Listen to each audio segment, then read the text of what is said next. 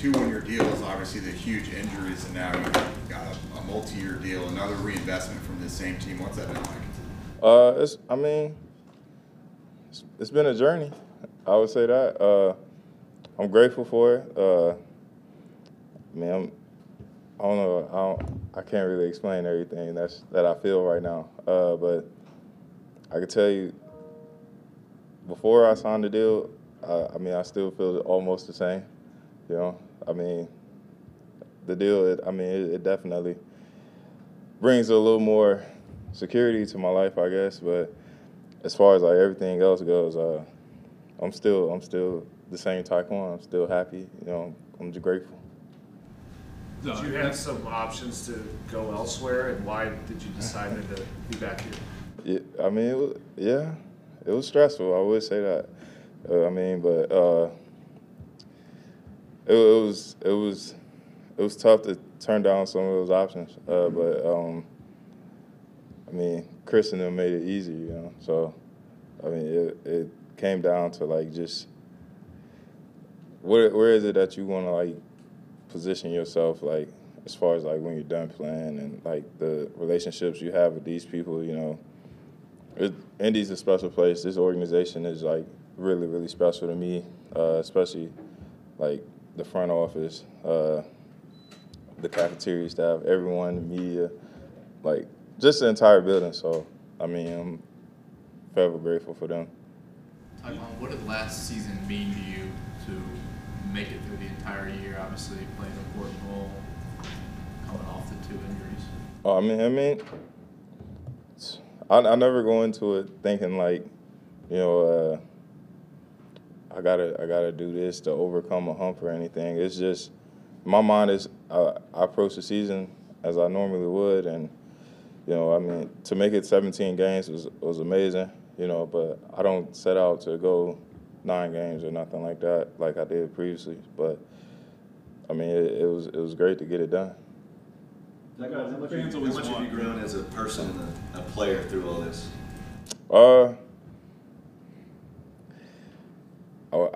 I guess you could say I grew tremendously through my patience. But other than that, I kept the same message the whole time. So, that was the main thing, just growing through the message.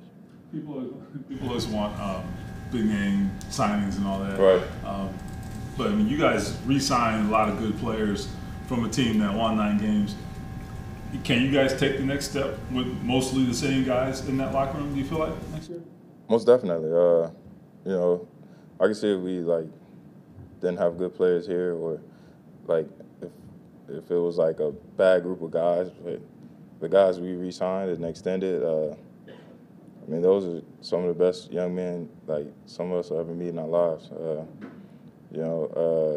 I can't really explain how grateful I am for them as teammates. I think all of us have been teammates for 6 years almost, so 6 or 7 years. So,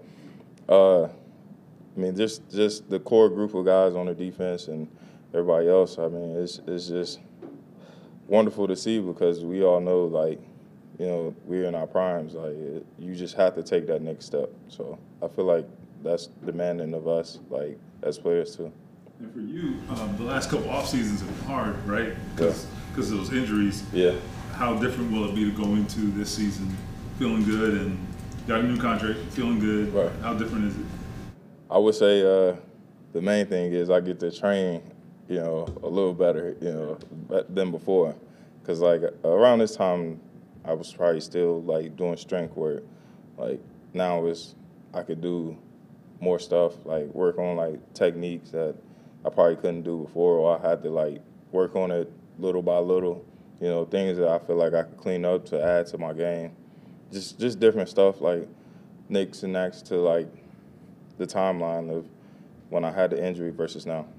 You kind of touched on this earlier, but what does it mean to have been in Indianapolis your whole career, playing for so far, playing for one team and then sign this deal? You're starting to get up there into the length that most people don't get with one team. Yeah, I know.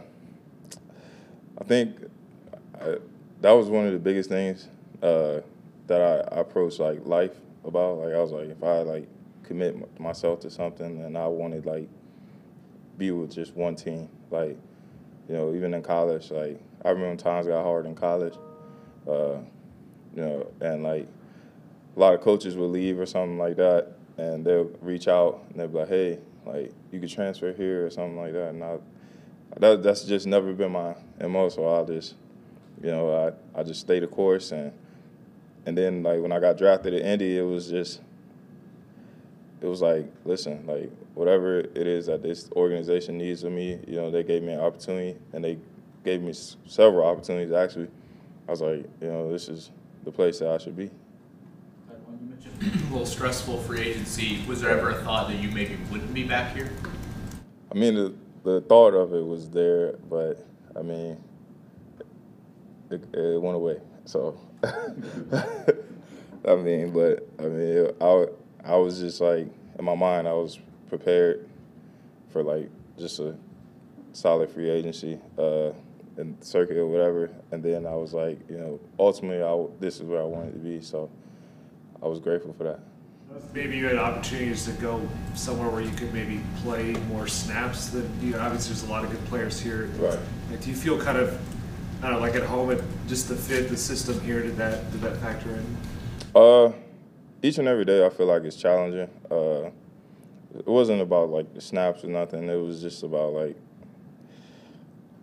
just where I feel like not necessarily grounded, but like the opportunity here is like still like right in front of me. Everything, each and every day is a competitive day in my eyes. So, you know, that's what I bring to the game of football. You know, I'm a competitive person. I challenge everyone around me. I don't care what position you play.